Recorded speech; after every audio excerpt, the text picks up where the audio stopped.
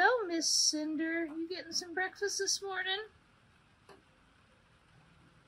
Guys, haven't seen the barn cats in a while. They're doing pretty good. Raining out here, so we got a little bit of noise.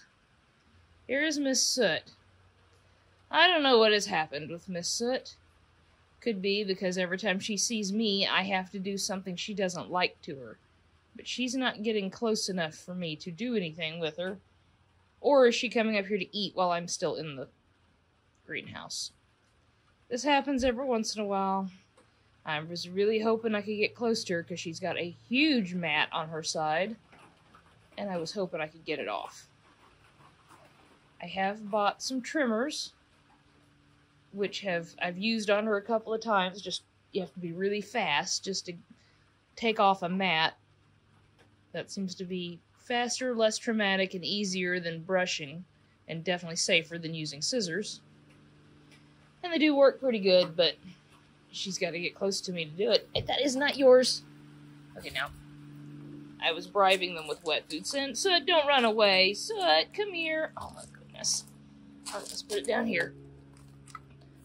Come on, Soot. I had to move the bowl because your sister was eating yours and hers. You still had some in your bowl and you had to eat Soot's too? Greedy little thing. I see a tail over there. This is kind of an issue. Well, I won't stay out here too much longer because if I do, Cinder will... Soot won't come back and eat that, and Cinder will get it too. Won't you? Huh? I don't give them wet food very often, but I do use it to bribe them, and I mean, I think the last 4 or 5 times I've been the one that has fed them. This is the first time this weekend, but last weekend I was home for about 3 or 4 days.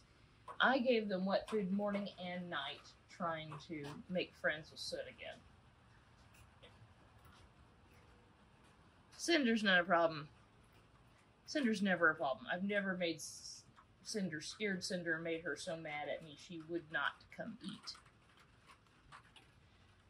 She's just bad at me if she doesn't want me to touch her. But this little girl here, she's running away again because I walked over here. She just runs away. So I'm going to put her food over here underneath this chair. And I'm going to put some dry food. Look at this. Look at this greedy little thing. Oh, the rain's going to get loud. Now, I'm going to put some dry food out for them. And I'll have to leave so Miss Soot will come eat. Look at her. I'm going to get you some dry food. Just a minute. Oh my goodness. That's just too good, isn't it? Oh my gosh. There you go. Somebody's just... I'm just going to put the whole thing in there. Somebody's just starving today. I want to be sure Miss Soot gets something to eat. So I'm going to leave. Bribery is not going to work very well this time if she just keeps running from me. Well, maybe eventually. I hope I can get that mat before it gets too bad, but it's almost the size of my hand now. And I've seen it there for about 2 or 3 weeks, but I mean, she's just not letting me get close enough to her to fix it. So, you guys all have a great day. We'll talk to you next time.